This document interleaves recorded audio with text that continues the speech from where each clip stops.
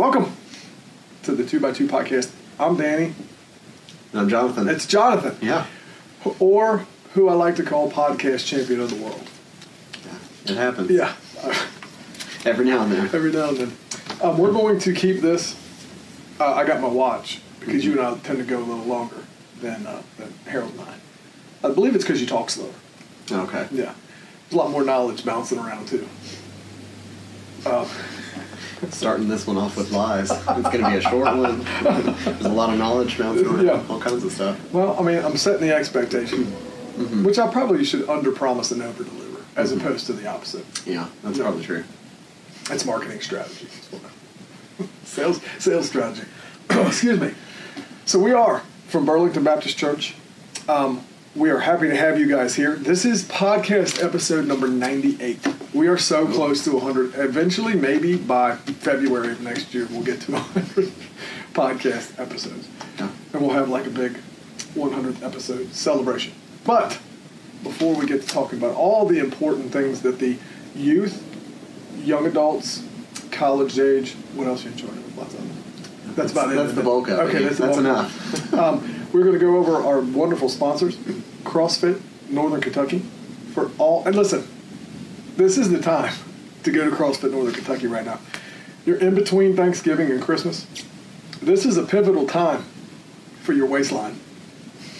You know, I mean, there's going to be Christmas treats you just got done eating. If you're like me, Thanksgiving dinner multiple times. And now's the time for CrossFit Northern Kentucky behind Tractor Supply on Centennial Boulevard, I think. What's the name of that? Sure. Yeah. Kentucky Olive. So after you leave CrossFit Northern Kentucky, you can go to Kentucky Olive and pick up all sorts of sweet treats, cheeses, oils, balsamics, candles. They're doing it all. Mm-hmm. They're doing it all. I saw some sort of summer sausage on one of their. I'm a big fan of summer sausage. Yeah. With cheese. I could pretty much eat it for every meal. Mm-hmm. I saw on there that they had some like gift baskets with like cheeses, summer sauces, things like that, like the old Pepperidge Farms ones. Yeah. Go there, get their stuff.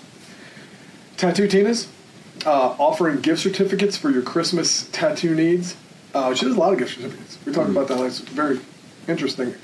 Well, I guess before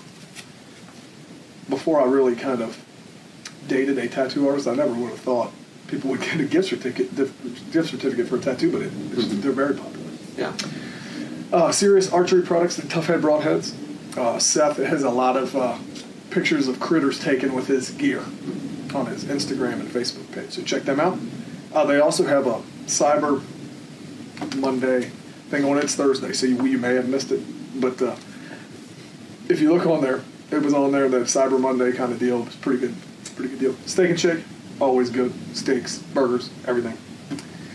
Premier Fitness, wrestling, grappling, Brazilian Jiu-Jitsu, striking now. So they had a striking class. Yeah. Mitch has been really busy with the wrestling, with the youth wrestling. Really, really good program over there. Does some like one-on-one stuff with the kids, which is really awesome. I wrestled through school and into high school, and when I started off, I wished I would have had some one-on-one instruction. And then plus, Mitch's a great guy. So go visit them and our friends at AIG. Mm-hmm. And we're getting more friends from AIG. We met some people the last couple weeks that were from AIG. Pretty cool. Yeah. You want to pray us up? Sure. Yeah. All right. Father, thank you for this time that we have together. God, I just pray that you bless this discussion. God, we love you. It's in Jesus' name we pray. Amen. Amen.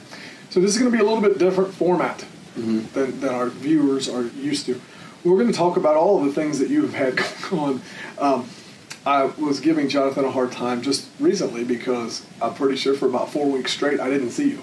Because you were, that seems right. You were traveling this way, and then you get back from one trip, and then you'd pick up another group of young people, and you'd head somewhere else, and then you'd come back, and then for 2 days later you'd grab another group of young people and you'd head out. So talk a little bit about that and what you've had going on, what you got coming up. Yeah, it's been awesome. So at the church, I am kind of in charge of everybody 13 to 30 is kind of our range there. But I do middle school, high school, college, and young adults. And so over the past year, we've been into all kinds of stuff. We've taken all kinds of trips. We went to Georgia with the college students in March. Went to Florida with middle school and high school in April. Went to Nashville, Tennessee with the young adults in May. Missouri with the students in June. West Virginia with the seniors in July. Tennessee with the students in July. Northern Ohio with the college in August. We just got back from Pigeon Forge, Tennessee last weekend with the students. And so, but put a couple miles on the van this year. So the question probably that people are wondering is, do you ever work here? Yeah, okay. Every now and then. Yeah, yeah. Yeah. That's a lot of moving around. Yeah, in between that, we've got all of our weekly stuff. I mean, we've got stuff for young adults Tuesday nights. Right. Middle school and high school ministries meet kind of separately together on Wednesday nights, and then college meets on Wednesday nights. So, kind of interesting. I always, when Kevin was here, and now that you know that you're here, and you see someone trying to organize, kids are a little easier. When I say kids, kids that are in school, middle school to high school, a little bit easier. Their schedules are pretty set unless they're in things like that. When you get to college age and young adult, the amount of work that goes into organizing something is 100 times different than with the high school, right? Because schedules are different. Kids are going to class at different times. Just in our Sunday school class, I've got Isaac and Sydney and Evans in there, and then Bailey comes in out. Yeah. But just between the four of them. And Evan's 30 now, so you're no longer in charge of him. Yeah. He still counts. You couldn't get for any varying schedules, right? So to get those people together, it's a lot of work. So I always, no one really sees the behind the scenes. I'm giving you some accolades here because no one really sees how much work that is behind the scenes. Now you're young adult, not your college age, but you're young adult. Is it the same? Yeah, I mean, sometimes you just got to pick dates and say, if you can come, that'd be awesome. Yeah. If you can't, I understand that because your life is busy and so is everybody else's. So. But it's good when we get together, and we've had some great things with young adults where we've had tons of people that have all been able to come together at the same time and share meals and stuff. Usually I feel like we're eating when we're all together. So, well, you're Baptist. Yeah, that makes sense. What have you done? What's the most recent thing you've done? Most recent thing was probably the Hearts on Fire conference in Pigeon Forge. Yep. So we took high school and middle school students out to that. We were out for Friday, Saturday, Sunday. Yep. There was some preaching and some worship and music and everything like that. Nice. So how did you said you had as many chaperones as kids for that? Which is kind of nice. Actually. Yeah, we had more chaperones than we had students. Nice. Yeah. So what? I mean, there seemed to enjoy that stuff. That's that's right in my wheelhouse to give me a bunch of music and a bunch of testimony. I really like that. So what was that experience like? I know you said it wasn't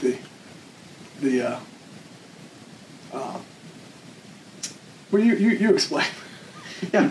It was a good time. There was fantastic music and everything, and it was something that I hadn't been before, and so it was neat to take students to something new and kind of check that out and everything. And so what happened during one of the songs you were telling me about?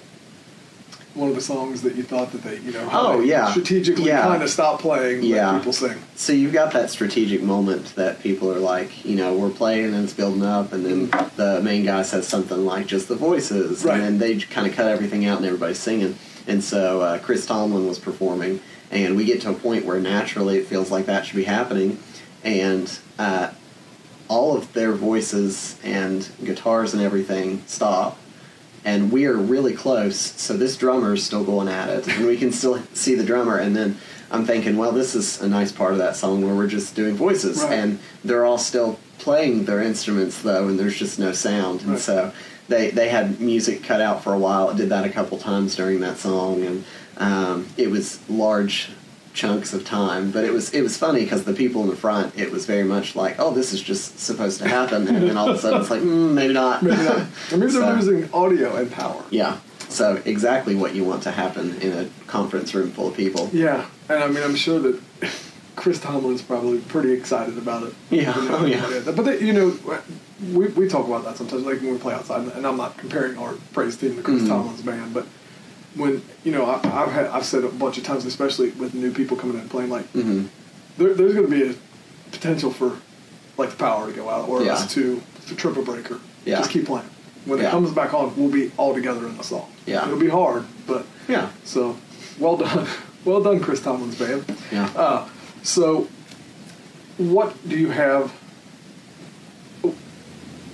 Let's talk about this real quick. What is it? What is in your mind when you plan one of these things? Mm-hmm. What is the thought process? What's the planning process kind of look like? So a big thing with me is just is it Bible centered? Right. Is it a time that we can? I love times of interruption. So that's part of why we do as many things as we do and take as many trips as we take, because you pull a student or a young adult, you pull anybody out of their natural rhythm, give them an opportunity to be outside of that, and studying Scripture, growing in Scripture, fellowshipping with one another. I think you can oftentimes see a lot of growth in those sorts of opportunities. So that's a big thing that I try to do with ministry is take time to pull away and study Scripture really well together. Yeah. So one of the things I've loved talking about with my college ministry is over the past year, we have read every word in 6 books of the Bible. Right. That's how we do on our Sunday school class. Yeah. Very similar. Yeah, and so it's been awesome to go through that, and so we're doing Old Testament and New Testament. So we've read the book of John, Ruth, Philemon, Colossians, Jonah, and I've just lost the other one. Okay. There's another one in there, Philippians. Oh, nice. And so as we've gone through, we've read through every word, we've worked through all of that together, and so at the very least, our college students that have been here have heard every word in 6 books of the Bible this year. Right. It's one of those things as a teacher, right? And sometimes it happens to me. So we're going through Hebrews, which is a tough book. Oh, yeah. It's very interesting because it's not really topically for you necessarily, or for us. But there's so many things in there that you can pull out of there. And to watch people, and again, my class is from, let's see, Isaac's probably the youngest at 18. We have a 69, 70-year-old. So, but to watch the different age groups of people and see lights come on. Oh yeah. They'll read something and we'll kind of explain it, and you'll see them go, oh, yeah, that's where that came from. Or this is something that I was looking for in a discussion that I had. That kind of thing, which is really awesome. And I guess I was probably shocked to learn how many people haven't really read all the way through books.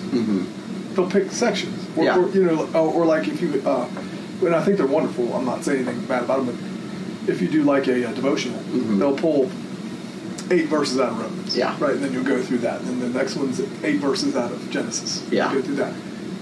But to go all the way through a book, it's pretty awesome. Oh yeah, pretty awesome. Yeah. Seeing the big picture of Scripture is so important, and seeing how things fit together in context is so important. Right. And then I always like to do the tie-in Scripture. That gives you, and you're looking at Hebrews, and you're referencing Genesis, and you're referencing some of these Old Testament things, and you go back through the Old Testament. Yeah. I think it's chapter 11 is basically a history lesson throughout Jewish history. Yeah. In Hebrews, and you can go back and reference all that stuff, which is pretty awesome. Yeah. What do you have coming up? Okay. Next big thing with students, we've got a D-Now weekend. And so that's kind of like a 2 or 3 day event where we bring in other churches across northern Kentucky, and all the students come and meet together.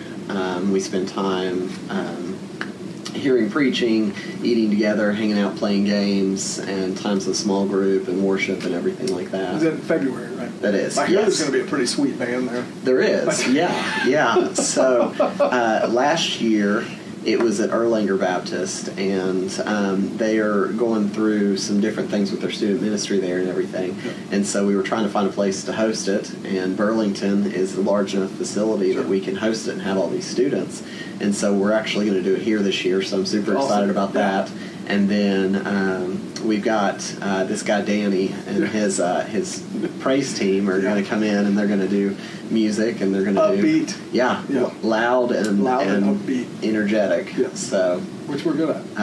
So that'll be an awesome thing, and so I'm super excited about that. We've got different youth pastors in the area are going to be preaching different messages throughout the week, so the students will get to see other brothers and sisters in Christ that are just separated by distance. That's awesome. I remember, of course, this is years ago, but as a youth, lock-ins, and we would go all over the place, dude. And as a older person looking at a lock-in, and you think about just these kids being up all night, and you turn them back over to their parents on Saturday afternoon, and they're just dragging.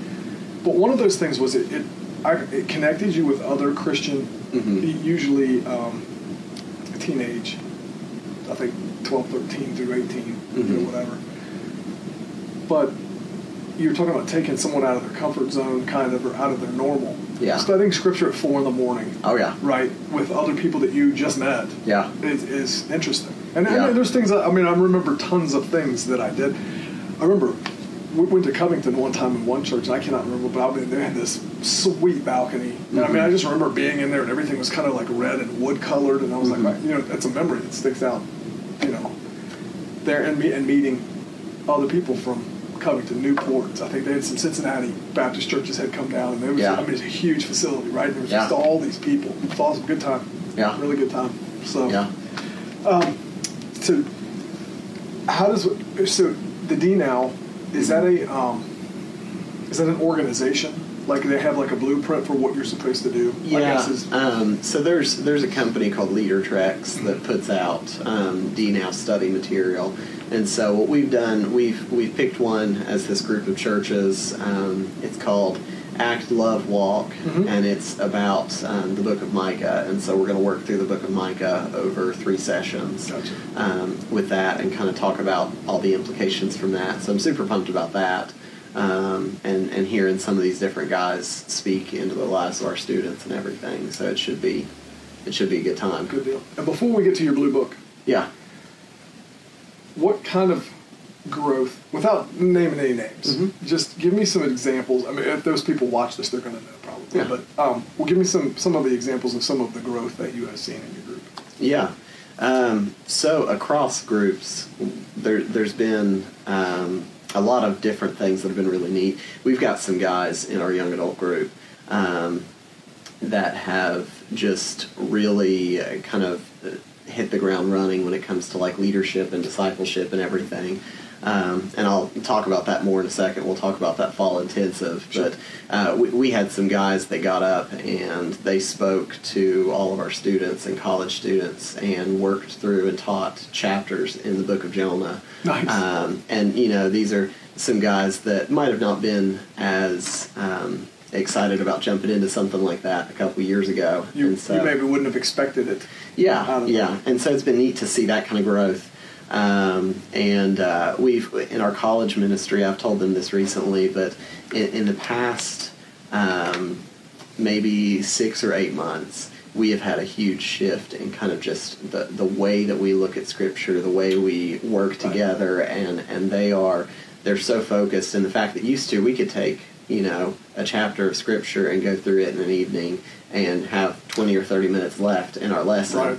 And we joked when we went through the book of Colossians, it took us like 9 or 10 weeks to get through the book of Colossians. It's 4 chapters, they're like 20-some verses each, and we would get 7 or 8 verses into it and then just stop and talk about it for 30 or 40 minutes together. That it's funny that you say that, because and again, I just referenced in our Sunday school class, because we run them very similar. It seems like it's one of those deals where I'll look at, like, we looked at Hebrews chapter 13, we're going to wrap up, and we're going to go to 1st and 2nd Peter. Okay. Because they're short.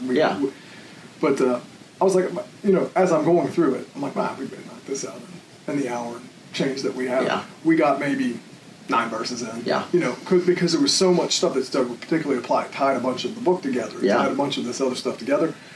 There were some very applicable things to what is going on now. We talked about marriage, it talked about sexual morality, it talked about all this stuff, and as soon as it did, people were like, well, wait, what about this? What about this? Talk the difference between sin and a roadblock. Yeah. Right? You just get these things in your life that might not be sin, but they're definitely a roadblock to your growth and all this stuff. Next thing you know, I'm like, well, we'll pick this up next week and maybe get done with it. But I think sometimes when that first started happening, and maybe you similar with you, I think the class was like, oh, man, wow, we're sorry.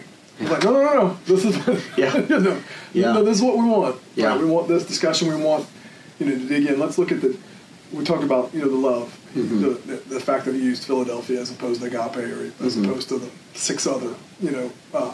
Why did he do that? What's going on? And that was that's a big topic, which is like that's what we want. That's the good stuff. Oh right? yeah. So, you want to talk about the fall intensive? Yeah, I can talk about that for a minute. Okay. So that probably one of my favorite events that we've done this past year. Okay. And it's something that I love doing them. They are horrible and exhausting, but they're also amazing. Right. So basically, I call them intensives, and they're basically overnight events, kind of like lock-in type thing. Mm-hmm. And so the way we structure it is the students will get there at 8:30 on a Friday night, and then the parents will come to pick them up at 7 o'clock the next morning. Nice. And so from 8:30 to 7 o'clock, we do things every minute. And so there is no designated sleeping areas, there's no sleeping bags, there's no pillows, blankets, anything. I told them not to even bring anything like that because we are not sleeping, we're staying up the whole night. You're going to bring a toothbrush. Yeah. But don't bring Yeah. So we ate food, hung out together, and so my favorite aspect of that is studying through Scripture. Right. And so throughout the night, they heard every verse in the book of Jonah 3 times throughout the night. That's awesome. So we read the entire book at the beginning, me and 3 other guys. We did kind of like dramatic style reading where I kind of I would have paid good money for that video. There's a video somewhere of it, but it wasn't too dramatized. Oh. But I narrated it, and then they did different historical figures in the book of Jonah, and so they would read the speaking parts and everything. So it was neat to see that overview first, and then I had 2 other guys that took chapter 1 and chapter 2 of Jonah, and for about 2 months they faithfully read through that book multiple times, did independent study of it, worked through points, pulled out what was being talked about there, and they just did a fantastic job bringing the gospel into the book of Jonah and kind of showing how we see so much evangelism in Christ. Well, yeah, so I mean, it's even Jesus compared his scenario to Jesus and Jonah, right? Yeah. I mean, it's pretty. Yeah. Pretty good picture of Christ in a book. Yeah. Other than the fact that Jonah didn't want to go, yeah, or was trying to not go, and Christ was, obviously willing to do that. Mm-hmm. But overall, very, very similar, and it's a cool, I don't know. You grew up in Sunday school like I think we talked about that, right? Yeah. You think about Jonah and you're like, 3 days in the belly of a fish. God can do anything and all this other stuff. Yeah. But then when you kind of tie in, when you get a little more mature, and you're like, oh, yeah, that's a Jesus picture. Yeah. Yeah. Like a straight up Jesus picture. Yeah.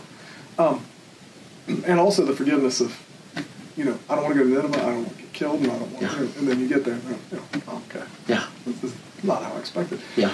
So along with that, this is going to be an interesting question, kind of on topic but off topic. Mm-hmm. Do you find that it's easier to explain to college age, young adults, youth, that the growth comes from discomfort, or do you? Which of those 3 do you find it easier? That's it, because that's the biggest thing that we kind of go back to, right? Yeah. Honestly, I'm not sure on that one. We've tackled suffering and Christian growth in all of those groups throughout the year. I mean, as we've worked through the book of John, that comes up over and over and over again. And I think the older you get, the more you can look back and see the things that have happened to you. And so, I think it's more natural for us to look back and be able to see those things when we're a little bit older. But we tackle that with every age group and everything. That seems to be like a kind of a, I think, and again, I'm just speaking from our circle. There's a very, and we share a lot of the same circle, either on the praise team or in my Sunday school class or whatever. And it seems to be, one of the things that I always go back to, and I'm probably more blunt about it than yours, is not necessarily suffering, but God is not concerned about your comfort. Yeah. At all. Yeah. Right. Yeah.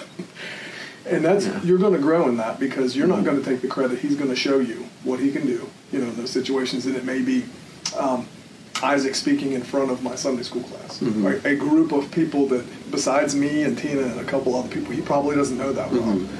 And being able to share things that's happened to him at school and at Menards at work and things like that. And Sydney, to be able to open up about her work and the things that she's got going on and everything is like, that's how you grow. Yeah. Right. You're not, neither of you are comfortable doing that because I can see it on your face when I ask you to share stuff. But I was interested, in that, what you found would be the easier, this is the growth you're going to get. You're not comfortable reading all this stuff, and you're not comfortable presenting in front of people, but this is, it's going to push you forward. Kind of interesting. Yeah. So, talk about your book. Oh, yeah. So, I love these scripture notebooks. I think I had one of them whenever we talked about Ruth and everything. But as we work through books of the Bible, I'm typically speaking from one of these, and it gives me the opportunity to just write out all kinds of notes and underline all kinds of stuff. But as we went through the book of Jonah, I had opportunity to kind of work through these, and so as we looked at Jonah's life, we kind of tied in a lot of gospel elements and how Jonah was a kind of a reluctant evangelist and kind of saw what happened with that, and so it's just awesome to be able to pull those kind of things out of Scripture.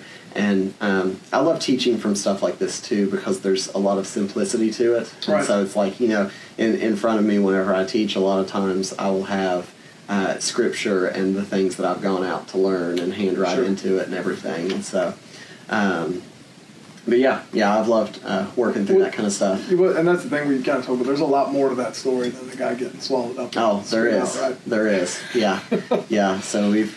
you look at, I love the way that the book of Jonah ends because it's just like, here's a giant cliffhanger at the end, and you don't get to know what happens next. Right. And, Jonah is a little bit rotten and runs away from God and then gets pulled back and then still doesn't seem like he's super happy about the fact he's been pulled back. And that's kind of that's an overarching kind of story. Right? Yeah. Especially an Old Testament story when you talk about, Tina asked me, she said, my favorite Old Testament book is Judges. Yeah. It's probably one of the more difficult ones to really read and study, right? But it's one of my favorite books because they're just a string of just unlikely leaders that are going to, that God's going to use and use mightily. Yeah. But in a lot of those stories, they don't really end great like you want them to. Yeah. Like it's not like, and they all lived happily ever after. Yeah. Right? Yeah. Gideon maybe, they lived happily ever after for a while. Samson, not so much, right? Jephthah, not so much. But it's one of those things, and it's really interesting to see, Elijah. I'm going to do all this, and then I'm going to run away from this queen because because I'm like, wait a minute, dude, you just did all this stuff. Same with Jonah. Same with lots of, it's just one of those things where it just shows the flawed human portion of them, but the way God can use them, and I think that's probably what speaks to me, because just being broken and still being able to.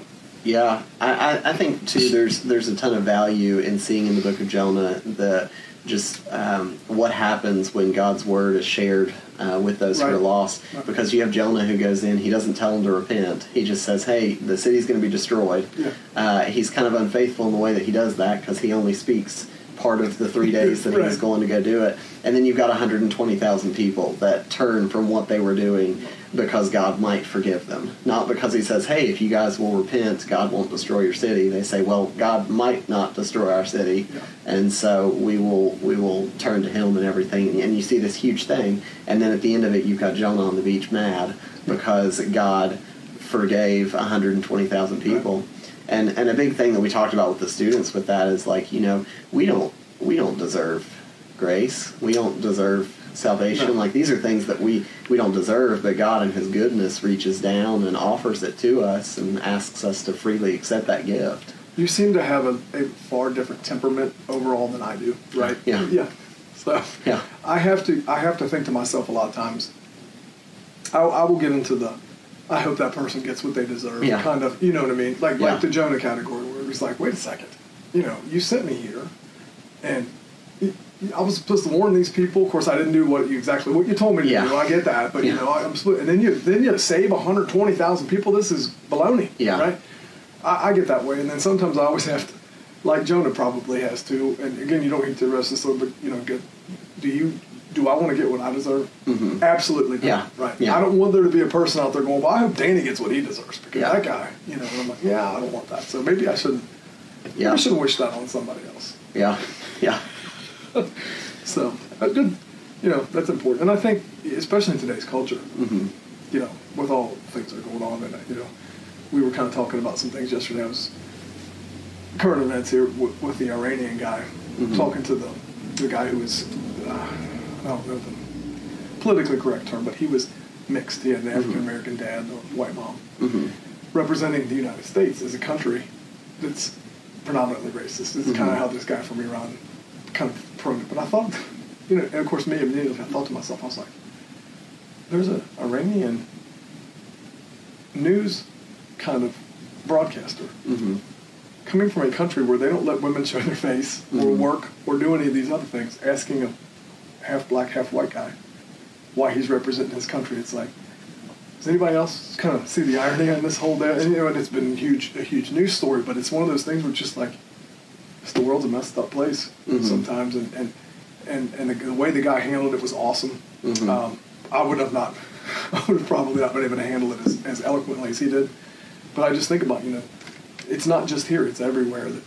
That you got to be a light for Christ, and when these kind of things happen, and the guy, he said, "Look, we're trying to make progress." He goes, "I'm proud of my country, and I love where I've come." I was like, "Oh, it's a great answer." That was not the answer I would have come out with. Yeah.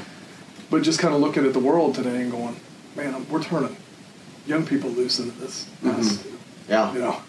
Yeah, and that's the importance of the church. I mean, the church is there to not only evangelize and share the gospel, but to equip others to go out and do the same. And so, I always want our student ministry, our college ministry, our young adult ministry to not only be evangelizing, but to be equipping each other to go out and to face all the things that we've got going on in the world, and to face it for Christ.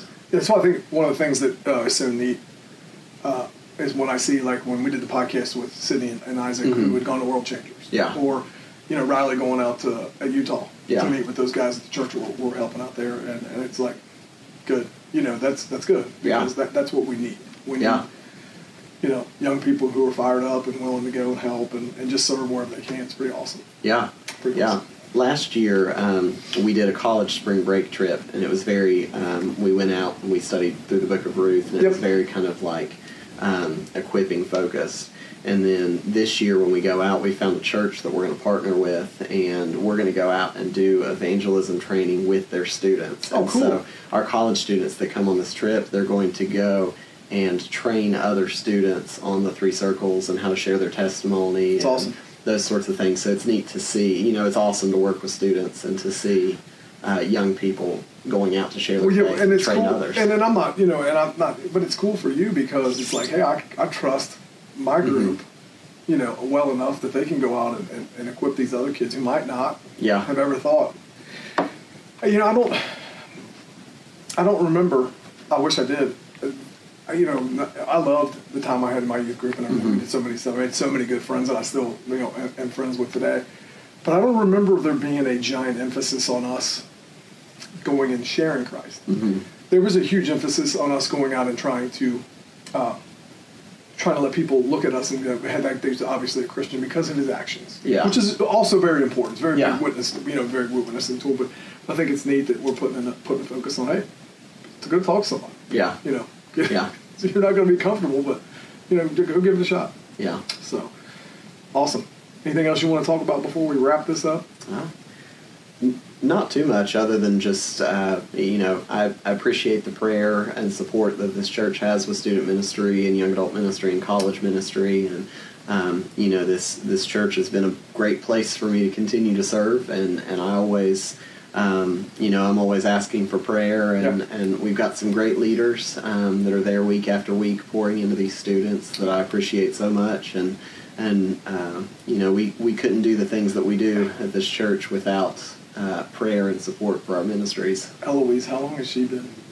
Oh, longer than I've been alive. I know. I mean, that's that crazy. Yeah. And that age group. Yeah. Just loves that age group. Yeah. And I won't say what age group it is. Mm-hmm. They can do the research and find it out. But at times, probably an unlovable or a difficult to love group of young people. Yeah. At that particular transitional age. Yeah, and Eloise has been there every Sunday morning for years and years and years. It's pretty awesome. So, yeah. And not to single her out, but you've got a lot of people who are very, very willing to pour in. I think even people willing to drive a busload of kids somewhere. Mm-hmm. I think about that and go, ooh, yeah, you are a special person. Yeah. You're a special person. So I'll pray us out of here. Yeah.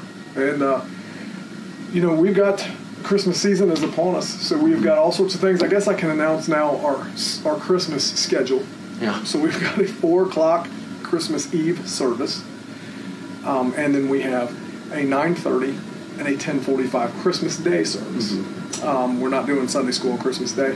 We're going to do the back-to-back services, so hopefully that gives people enough time in the morning to either get ready or do the thing and then come to one of the services. But the 4:00 Christmas, I'm kind of fired up about that. It's a pretty cool time, I think. Yeah. You're in between football games, so. Which is important for people. Yeah. I don't know about all that. Well, it's not important for you, but it's important for some people. So let's pray. Yeah. Lord, we just thank you so much for this opportunity to get together and just talk about some of the things we have going on. Lord, I just thank you for Jonathan and for Sarah and their ability and their willingness to lead a large group of our young people at this church, and we just ask that you bless them and that you just continue them on a path that just glorifies you. And we just thank you for the young people, the kids, the 20-somethings, the college kids, the young marrieds, all the people that are part of this group and just a part of this church. They're so blessed, and we thank you so much for them. And it's in Jesus' name we pray. Amen. Amen.